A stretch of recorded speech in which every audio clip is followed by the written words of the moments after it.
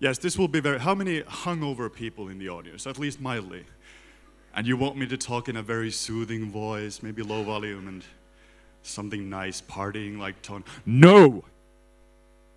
I will absolutely not let... I will not let you off easy. We will talk about data quality tonight, or today. And it's not something to be silenced about. It's a very important thing, and I will show you why. How many people from Norway in the audience? Okay, this will be a free travel advertisement for you guys, because we did this road trip in Norway in the northern coastline last year. And I don't have any cool stock photos about data. Turns out there isn't any. So I just have vacation shots here too. Do you know where this one is from? Yeah, so this one is Sommarö near Tromsø in the Norwegian Sea. So it's going to be a vacation stuff as well. So, very briefly about myself, I work at a Finnish company called Reaktor. I'm the senior data advocate, so something to do with old people data, I think. I also work as a Google developer expert for Google Analytics and Google Tag Manager. It's a position that Google uses me for slave labor and doesn't really give anything back, which is fine.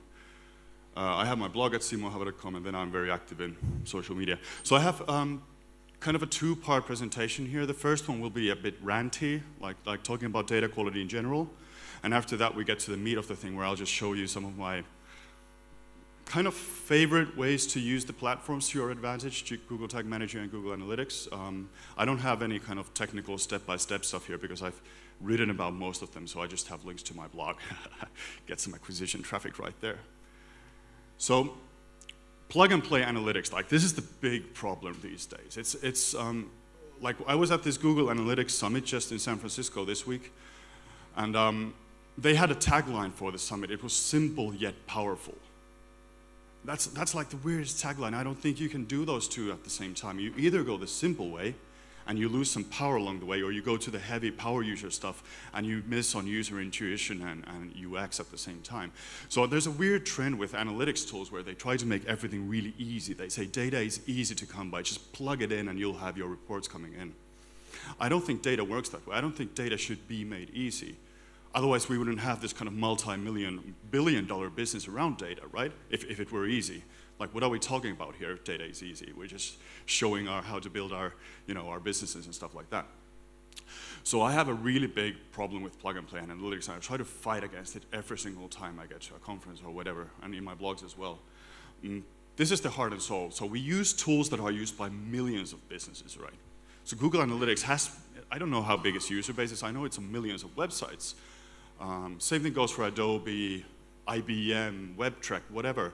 They're all designed according to certain common lowest denominators. They all have to be good enough for all these businesses. This leads to the fact that Google or these tools don't necessarily know what your KPIs are. When you install Google Analytics, it doesn't tell you, this is how your business is optimized. This is your business goal. This is your thank you page. You actually have to build those into the tool, either by setting up events or setting up goals or setting up e-commerce tracking or doing something completely wild. And so few companies actually do this with a passion. They're more satisfied with the fact that you just plug it in and you get the page views in and then you can celebrate. There's a very, very big problem with this. So this is a very, okay, I'm stereotyping a lot here, but I've seen these reports, so I just have to put it up here. This is a report a CMO might get, Dear boss, last month the number of sessions to our site was blah, blah, blah, which is an uplift. They have an uplift there, so that's a cool word. We hear it in CRO all the time. Must be very, very interesting. And then there's a big party going on. Yeah, so this is not a Norwegian, this is not a vacation shot. It might be, but it's a great stock photo. I love stock photos. We should use them more, just to go against the grain. The problem with that report, you can replace sessions with conversion rate or bounce rate or whatever kind of weird, meaningless KPI I want to use. Who can actually say what a session in GA is? Right now, off the top of your head, can just tell me all the. Let's see. Let's walk through this. So a session is a group of interactions that takes place on a website. Simple as that. You open the browser, you go on a website, you close the browser. That's a session, right? No, it gets a bit hairy. There's a timeout window. So there's a 30-minute timeout window. After the last interaction, you have 30 minutes time to return to the website, and the session will continue. So it expires in 30 minutes. You can change that number, by the way, in Universal Analytics. Or it's midnight, so if the session starts at 23:59, and then it comes midnight, the session is cut off and a new one starts. And this is according to the time zone of your view, not of the engine that calculates this stuff. It's your profile time zone. So you'll see different sessionization things depending on your profile time zone. What's up with that? Does that mean that if sessions reflect your business, should you kick everybody out of your website at midnight just to be aligned with the sessionization? I don't know, maybe. Okay, well that's easy, we can still live with this.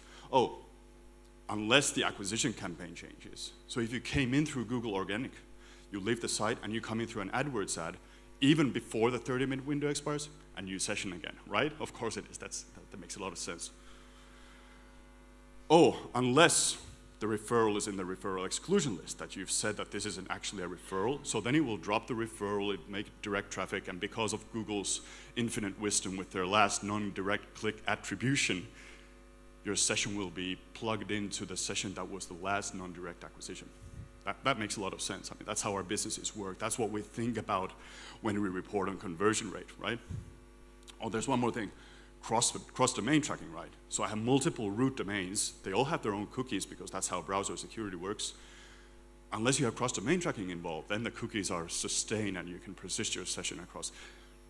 Unless you implement it incorrectly, which is pretty easy because it's so bloody hard to do. It's so difficult to do cross-domain tracking. I mean, I could make a living just fixing cross-domain tracking problems.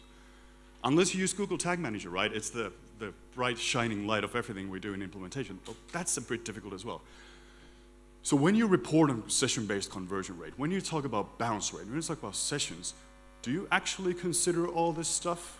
Do you actually think your business considers all this stuff? When you use anything that's sessionized, anything session-based, you're subscribing to a schema of a platform. And this was just Google Analytics' way of determining a session. Pivot has its own. IBM has its own. Snoopy has its own. Snowplow has its own. Your BI Cube has its own. So when you compare, it's like comparing apples and oranges. It doesn't make sense. And yet our whole industry is based around a sessionization, which is completely arbitrary. So tweak the list that I showed, tweak any one of those, just even the slightest bit. Change the session timeout from 30 to 29. Add a new referral to the exclusion list. Remove a cross-domain traffic from a domain. All 7 of these metrics will change in your reports. That's how powerful sessionization is. You tweak them even the slightest bit. If you have enough data, you'll see a major difference in what you're doing. There are some things that won't change, like revenue and transactions. They're like absolute numbers. They don't have to do, they're not sessionized. But conversion rate, again, session-based conversion rate, which we use in everything we do. In my view, this has 2 major implications. I'm not saying to kill it off. There's very good foundation for sessionization, and we use it in attribution model. We use it in touchpoint analysis. I would love to see a day when we have like an equal distribution between user-based conversions as well, because that's what we're also, because sessions don't really convert, right? Users do, so people convert over multiple sessions, for example. But there hasn't been a really good innovation in that field for some time. But the 2 implications, the first one is to stay away from aggregate metrics. So staying away from buckets, total visits, total bounce rate, total whatever. Even segmenting on just the superficial level of acquisition channel has a big difference. So like the enlightened way to do analytics is to look beyond the plug and play stuff. Combine the data with your backend. A CRM Google Analytics integration should be like the foundation of every single business. Combining the web user to somebody who's in your customer database and pulling that data out and doing stuff with it. Segmenting stuff, we should all be doing that all the time. Visualization, and then the kind of holy grail of prediction where the tool might actually, or the visualization or the charts might actually tell us where to put our money in next month. That's the kind of stuff we want to be doing to fight this sessionization problem. Stop looking at aggregate stuff. And the second one is just that the metrics just suck. I mean, the kind of plug and play stuff that they give us, like you know, we can have a long, very boring discussion about bounce rate all night. It's going to be horrible for everyone, but we can still have it, and it's necessary to have with your colleague or someone because it's such a complicated metric. And we still see it being used as a KPI alone, a standalone KPI. So the way I see it is that we have tools like Google Analytics and Google Tag Manager. We take those tools, we bend them to our will. We turn them into machines that work for us instead of us playing into the hands of these schema overlords who tell us that this is how you should do your business. So we take the tool and we twist them around. And in this toolkit, I have take 10 kind of tricks or my favorite hacks, just to make a very clickbaity title, for using GTM. Some of them might not be relevant to you, but what I want as a takeaway is to be inspired by, it doesn't really take even that much effort. Just some JavaScript savvy, and we can actually be turning these platforms to our advantage. The first, so this is actually my summer house, because it's such a nice place. I just wanted to make you all very jealous about it. It's a beautiful Finnish lake with a pier, and there's a smoke sauna right here, so you can just go straight out and swim. It's amazing. Feel free to come over anytime you're in Finland. Open invitation. Not really. So the first trick is to add true hit timestamps. So this is for the kind of BI nerds out there. The one thing that's missing, one of the many things that's missing from the Google Analytics API is when you pull a hit out, you ask for, give me all the page views and blah, blah, blah. They don't have a timestamp. And that's a terrible, terrible thing. You want to know when a hit happened, every single time. So they don't have a timestamp. You get this, I mean, if you guys have $150,000 every year to dish out for Google Analytics Premium, you actually get this because it's part of the BigQuery reports. But the GA API doesn't have this. So what we'll do is we'll create a custom dimension in GA. So I'm not going to be telling what this stuff is. So if you don't know, there's going to be links to the articles later on with the terminology. So we create a custom dimension, which is hit scope. So every single hit gets this custom dimension. In GTM, we have this is a very simple function. What it does is it creates a timestamp of that moment. It creates an ISO standardized timestamp, which is accurate up to milliseconds. And it adds the time offset. So the big revelation here is when you look at Google Analytics time of day reports, that show you when the hit happened. First of all, they're hour-based. And second of all, they're configured to the profile time zone. So if someone from US came to my site, I would see them as morning at 4 a.m., morning 3 a.m. So imagine me trying to fix my AdWords bidding on the basis of my local time. That's not how it works. I have to target it to US and use their time zone. So that's why I fixed it in that it shows the local time, so that I'll know the actual time where the user is in, so that I can see that the US guy actually came in at 12 noon, which makes a lot more sense.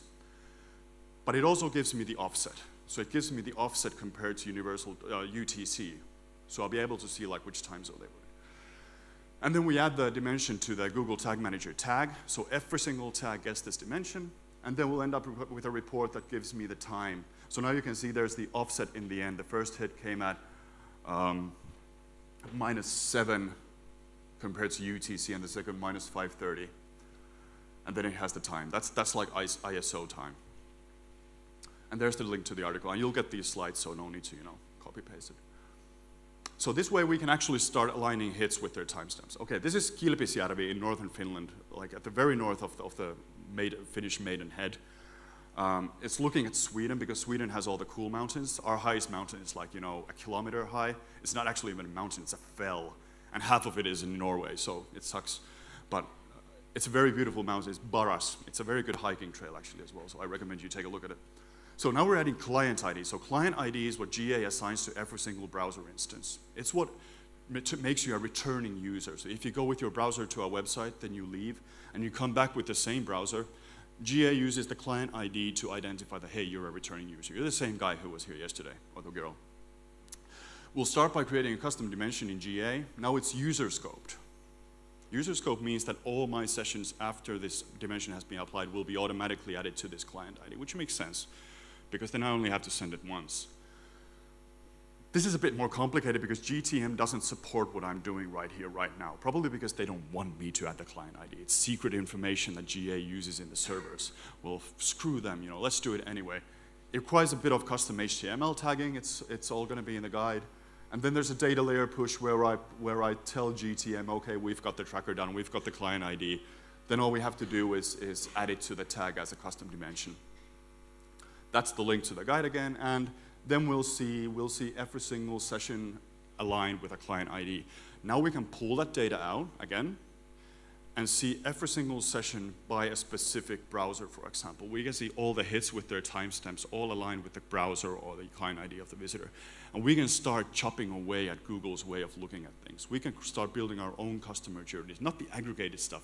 The behavioral flow report in GA, the one with the weird red dropouts and the flowing things going from box. That's a horrible report. It's completely failed. It's one of the most difficult reports to understand.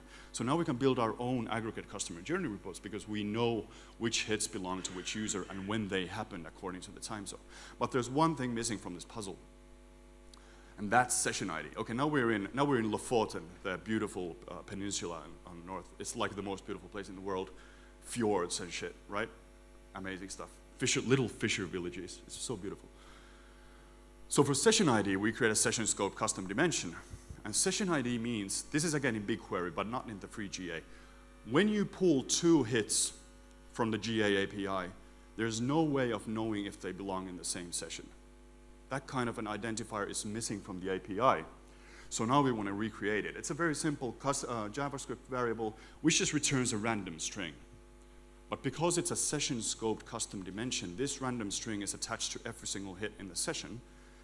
So we end up with every hit in the same session will have the same random string. So, and then we add it to the page view tag for it. You only have to send it once per session because it's session scoped. And then we end up with a report. Now we have 4 discrete event actions. Some of them will happen multiple times, and you can see that these 4 belonged in the same session. So now we have hit timestamp, session ID, and client ID. We can build our own sessionization schema. We can unravel what Google is trying to force feed us, and we can start rebuilding it with these building blocks in our own database or API. We can compare timestamp transactions to our backend. Used to be so incredibly difficult, but now that they're timestamped, we can compare it that, yes, this is the exact same transaction, or this transaction is missing. It should have happened then, but it didn't. I'm not talking about user ID here, by the way, because that's kind of a default thing by now. There's a lot of good guides about it, but that would be the 4th piece of the puzzle. So seeing logged in users, seeing all the client IDs this user has, seeing all the sessions these client IDs have, and then seeing all the hit timestamps. So this lets you build your own kind of BI database out of GA data. How cool is that?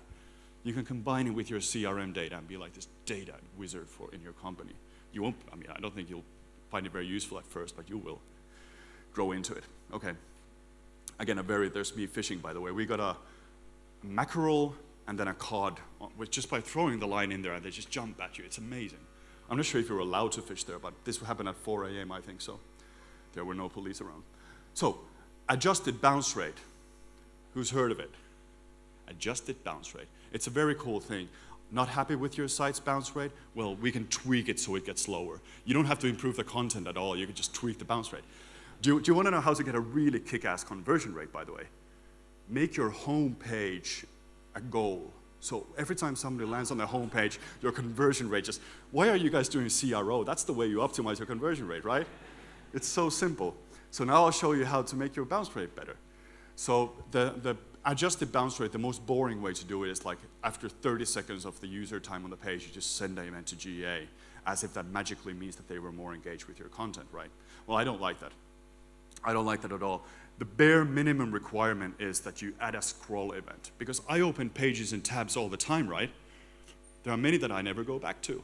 And even if I do go back to, I might open the tab and then click somewhere else, but the timer starts from 0, so the 30-second bounce killing thing just happens when the browser isn't even open. So adding a scroll event is at least the least bit of indication that the user is actually interacting with the page. So again, this is a custom HTML tag, fires on DOM ready when the page HTML has loaded. And it basically listens for a 30-second timeout and a scroll event, and then it sends the bounce killing event. It's very easy to set up. And you know, you end up with these events that I call no bounce, and what it is, it actually kills the bounce for the page. So if you're really desperate about getting bounce rate down like artificially without actually doing anything to your content, this is the bare minimum you should do. Like abandon that horrible time pulse. That's just bad data and bad analytics. Or you can take a step further. This was also a very beautiful, this is on the way from Lofoten to Abisko, which is northern Sweden. Also a beautiful place. Lots of great fishing rivers. Now we're tracking scroll depth. So Justin Kutroni and Nick Mihailovsky wrote this scroll depth thing for GA. They weren't the first people. There's some really good plugins out there for that. So the way the scroll depth works is that it sends an event when you first load the article, then it sends a second event when you're like 25% into the article, then another event when you're 15% into the article, another when you're 75%, then one for when you reach the end of content, and finally when you reach the end of the page. So you can actually start looking at these articles were read the furthest. This article was read like up to halfway. Or if you find that all your articles are only read like 25% in, you might want to start sticking your CTA to the top of the article instead because no one's reaching the bottom. Or social sharing icons, put them on the top instead. Well, you won't probably get very many social shares if people only read the first fourth of your article. So this is a bit more complex. It involves a very complicated HTML, or not a very, but quite complicated JavaScript thing. A lot of tags, you have to create variables, stuff like this. There's a GitHub project where I took Justin's solution and turned it into GTM, so if you want to set it up in GTM, it's a bit easier now. I hope somebody writes a good article about it. I just don't want to do that because it's not my own IPR. But you get a report like this. This is aggregate stuff, so you'll see that, okay, surprisingly 25% is the most common way to scroll on this. It's a bit depressing that people don't actually read the whole article, but that's internet, guys. That's how it works. And then you can segment page by page, see your most read articles and so on. But the really kick-ass way to do it is to take enhanced e-commerce, which is the new funnel-based e-commerce reporting in Google Analytics, and instead of using it for products, you use it for your articles. So if you have a blog on your site, if you have content you want to measure, you take the terminology of enhanced e-commerce and start using articles instead. So enhanced e-commerce, you set up basically a checkout funnel, and then there's a shopping behavior funnel, and then you can see product by product on how these products pass through the funnels. I'll show you an example soon. The first thing we have to do is figure out the terminology, because we're not using products anymore, we're using blog articles. So just a few things here. For example, product price, I use words in an article. It's a beautiful vanity metric. I can say 30 million words were read on my site last month. How cool is that to say in a pub to someone? It's very lame, actually, don't try it. But as kind of self-enforcement, you stand in front of the mirror every morning and say, let's hope I get 5 million words today or something. Add to cart is when you first scroll an article page, so you're kind of making, trying to engage, maybe adding it to the cart, maybe I'll buy it. Then there's the scroll depth plugin that we just saw, but this time it's the checkout funnel. So 1/3 of the page is the first checkout steps, 2/3 of the page is the second checkout step, and so on. And then the purchase is when you reach the end of content and you spent an appropriate time on the page. Like 60 seconds is my arbitrary limit. And then there's a couple of really complex custom HTML tags involved. A lot of tags you have to create. This is not an easy solution. Let's forget, GTM isn't easy. Let's start with that. Forget the marketing speech. It's actually pretty complex. It can be easy, but it's not. And then the awesomeness appears. So here we have a checkout funnel. I can see that there's a very linear progression from people who read only 1/3 to 2/3 to the whole article, and how many people end up reading it with passion, so spending some time on the site. There are many ways to do this. That's why I had the sort out your terminology first, because it's really important that you negotiate the terminology based on your own article and content stuff. And you get this report. I'm sorry, I'll just go over it because it's a bit small font. So here I have my products. These are my articles, right? First of all, 37 million words last week. How cool is that? That's such a vanity metric. It's so awesome. I can see that by average, my average article length is 1,900 words. It's a bit on the shorter side because I write these small tip posts as well. My longest article, 5,000 words in this list, had a byte-to-detail ratio of 13.67. So 13.67% of people who opened the article ended up scrolling all the way down and spent time on the article long enough to purchase it. The shorter one, the one that's 2.6K, had a 31% byte-to-detail rate. So what is my big takeaway? People read shorter articles more. That's what data tells us, right? Amazing insight, just with this small thing alone. Amazing insight. I thought it was the other way around. I thought that people read the long stuff. I'm a bit disappointed in humanity, but I'm glad to know that the initial hypothesis is correct. This does let me optimize. It doesn't let. I'm not going to change my article length because of this. I don't want to be that guy who just tries to get people to read more stuff. But it might invite me to add internal links more. Maybe split up my longer articles into shorter ones, just to get people, because I want people to scroll down to the comments as well. That's very important for me. So the whole solution is in under that link. I have a link to a GitHub project which has the open source code, but it's horrible, ugly code. This should be done with a developer. I just did it quickly as a prototype, but just to be inspired by it. It's a very interesting thing to try. Okay, this is the mackerel that I was talking about. Just right off the open fire. We have a mushroom sauce there, creamy stuff. You know, it's like drooling when you just look at it. It's so good. So internal traffic is something part of every GA audit. You have to get rid of it. You know, at least one profile which only has external data. Internal traffic is polluting. I had a situation where a customer, a global customer, said that, yeah, it's weird because we have this low bounce rate and no conversions. And it turned out they had 45,000 employees, and every single employee had their home page as the opening page when they start up their computers. That's 45,000 hits in the public profile of GA every single morning, and God knows how many after that. And it takes the conversion rate down because these people weren't buying their own products through the public website. So internal traffic blocking, and usually you do it by IP address, but it can get really complex if you have salespeople on the road with a dynamic IP or sales offices or people working remotely. So this is a simple solution. You basically go to a URL and add a query parameter, and all the sessions that had this query parameter will be excluded. It's a very nice workaround. It requires you to remember it, so maybe instead of having the home page as the starting page in this company, we added the query parameter there, so now it works nicely for everyone. So we create a custom dimension, then there's a view filter in GA, where you basically say that if the internal traffic custom filter has the pattern true, then you exclude it out of this view. Then you create a macro or a variable in GTM, which basically looks for the word internal in the URL query parameters. Then you add this as a custom dimension. So what happens now is if I go to my site and I have internal equals true, the tag will send the value true to GA into that custom dimension we just created, at which point the view filter will grab it and exclude it from the view. It's a very simple way of adding internal traffic filtering if you can't do it with IP address. There are other ways as well, but this was the one I wanted to include. The article has a number of other ideas you can try. This is a perfect photo except for the construction machine in the back. I don't have the Photoshop skills to remove it, but it's a beautiful little fishing village in Lofoten again.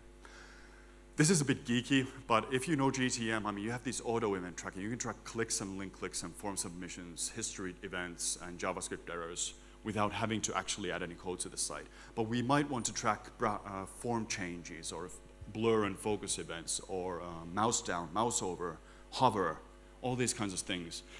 And at the moment, GTM doesn't let us do it. So we create a custom HTML tag.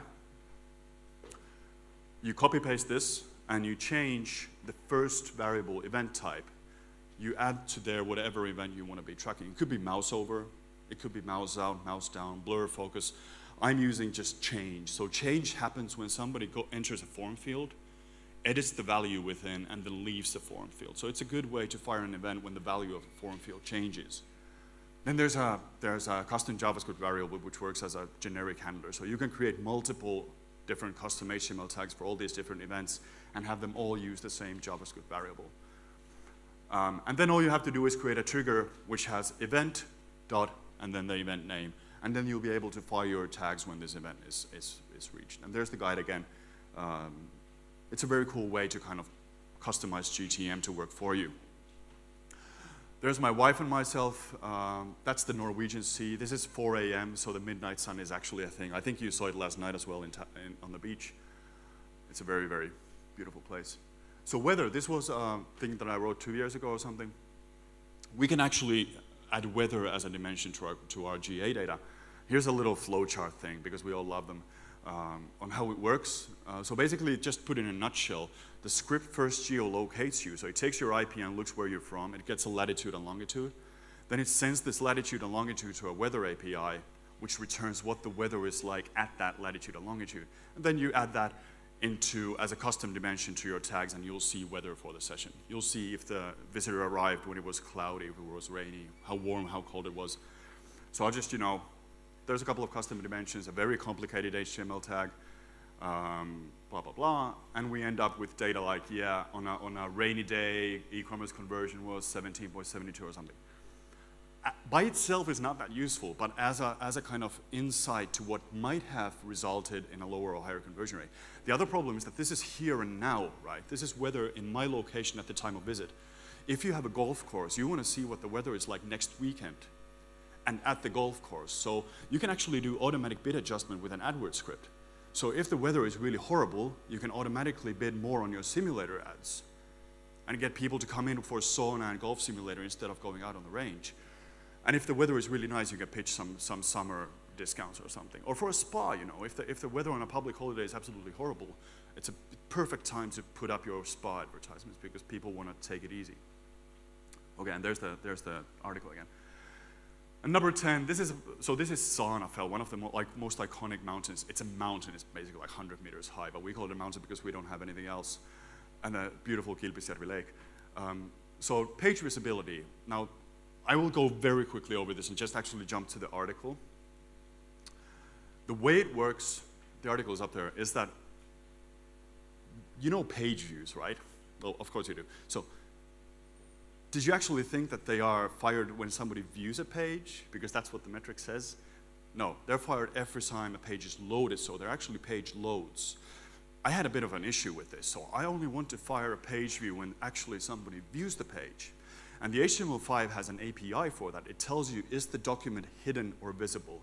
A document is hidden when it's in a browser tab, when it's minified, or when it's something else. So it actually has to be in the active browser viewport to be visible. So I wrote this script which basically defers the page view until the page is actually visible. So you'll have a realistic number of page views. Well, somebody might take issue to that, so you don't want to get your page views down because you still use it as a KPI, right? Or something silly. So I have to plug this guy, Joshua Koren, this amazing Israeli guy. He wrote an article about how to not block the page views, but how to count real time on page based on visible pages only. So time on page is only calculated for visits that are actually on a page that is visible, not for the ones you open in browser tabs. It's a very, very cool trick he did, so I have to plug it. Oh, this is a summer house again, I know. Jaw-dropping, right? Jealousy all around. So, just a bonus trick, picking up where Aleda left on, you can actually inject meta descriptions with GTM, and the JavaScript literate crawlers in Google actually read those and take them into account when they're doing the page indexing. We actually, I think Don had an issue with it, with a similar situation when he was injecting A/B testing stuff, and the crawlers actually took the variation. It was injected with JavaScript, and the crawlers took the variation because they're so powerful. So now we're thinking about ways how to exclude JavaScript API enforced variations from the Google index. It's going to be an interesting problem in the future. And this JSON LD that Aleda showed, you can actually put that in a GTM tag and fire it on your site. This is social profiles for my knowledge graph, if I'm ever powerful enough to actually have a knowledge graph. You can add site link search boxes, you can add event data and all that kind of stuff through GTM, and the Google crawlers will be able to read it. I think that's so cool. That's one of the, I mean, you should always do it server-side. You should always do it as part of the page template, but if you can't, or if you want to prototype it, proof of concept it, just use GTM, it lets you do it. So finally, you know, I was talking about how data is difficult. So I have these kind of 3 laws, or 3 rules. I'm ending up with a boring theory part, which is, you know, a bell curve. Excitement was up here, and now we're going just slowly down spiraling. Data is supposed to be difficult. Data does nothing, it beats nothing. So many people say, the data shows, or the data tells, so they hide behind a passive agent, as if the data tells you anything. An analyst who looks at the data tells us, so she or he has an emotional bias towards that data. That's how you should never trust like statisticians. You should always ask for sources, always ask for data, and always ask for the background information. So data is a passive medium. The rule of data subjectivity means a single data set can be horrible data. It can be bad quality data for some questions. It can be perfectly good for others. The number of page views on your site, it's bad data for analyzing content engagement because it's just a counter. It's good data for analyzing which pages were loaded the most. LinkedIn endorsements, right? We all love them. They're bad data for actually telling me if somebody's proficient in something. They're good data for telling how popular they are or how many connections they have. Twitter retweets. Bad data for telling me if it's actually a good article, good data for telling me about the virality of that article. So you're using a single data set, and the subjective interpretation changes depending on your perspective. And the third one, which is really important in the era of big data, the rule of data scarcity.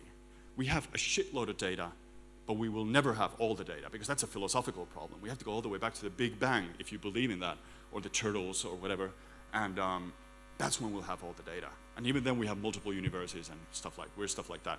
So we have to draw a line somewhere. With GA, it's easy. It's a JavaScript and cookie-based protocol. We won't have data that's stateless. We won't have persistent data. We won't have backend data. With the app world, it's more difficult. My Facebook is on right now. It's collecting data all the time. So we have to draw a line. And that's where, this is like a empiricist principle. A fair research is done when you tell the limitations of your data, not the boundaries, not how good it is. You tell the limitations of the data. So I have to say that, according to the data we gathered, based on these limitations, I can draw the following conclusions. So data quality is directly proportional to how well you understand the data collection mechanism. You can't say anything about bounce rate as a KPI until you understand how it was collected. I don't trust anybody who talks about session-based conversion rate if I know that they don't understand what a session is. So data quality becomes this thing of knowledge, not an attribute of the data itself, and then we can have the stock photo party. Then we've deserved it, because data quality isn't acquired. You don't receive data quality, you work for it, you earn data quality. You put yourself into the thing and it starts working. Thank you.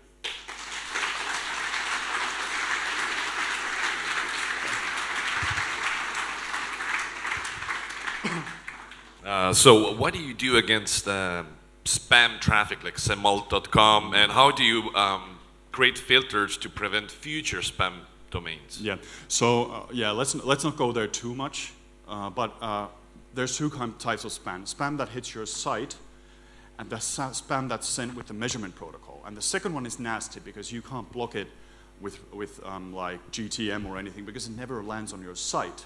It's sent with the measurement protocol as HTTP requests.